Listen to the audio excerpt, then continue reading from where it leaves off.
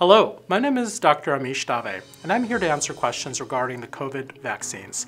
As many of you know, the Pfizer and Moderna COVID vaccines are both being distributed in the United States. We wanted to answer some common questions you might have regarding the vaccines. Both the Pfizer and Moderna vaccines are safe. They are both non-live vaccines, which means you cannot get COVID-19 from either of them. Researchers have been studying and working with messenger RNA vaccines for decades. The technology used for both vaccines has been used for cancer therapies. While the development and approval process of the COVID-19 vaccines was accelerated, both of the vaccines had to undergo rigorous safety standards and meet effectiveness standards set by the U.S. Food and Drug Administration. There are no serious side effects from the vaccine, aside from the rare risk of an allergic reaction. Individuals who have had a severe allergic reaction to other vaccines in the past should discuss the vaccine with their doctor. Currently, there are two FDA-approved vaccines, one from Pfizer and one from Moderna.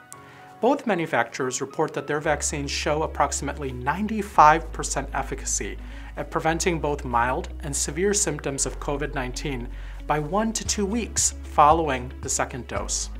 These data and numbers have been confirmed and reviewed by the Food and Drug Administration. We will learn more about the effectiveness of the vaccines as more individuals are vaccinated. Both the Pfizer and the Moderna vaccinations come in 2 doses, so please be prepared to set 2 appointments. With both the Pfizer and the Moderna vaccinations, it is common for patients to have some arm soreness and feel under the weather for a few days, especially after the second shot. This is not an allergy, but a known common side effect.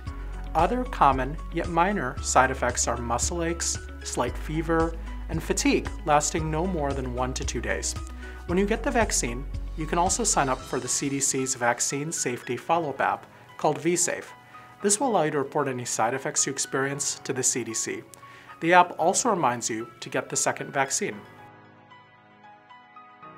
The first supplies of vaccine are limited and offered first to specific groups at highest risk, such as workers in healthcare and people in nursing homes and other long-term care facilities and older adults.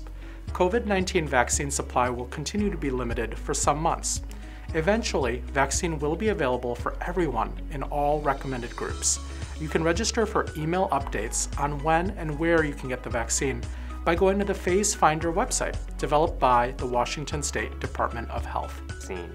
While the vaccine prevents or reduces severity of illness, we don't yet know if it prevents transmission to others. Therefore, it is important to continue practicing social distancing and wearing a mask even after you have received your shots.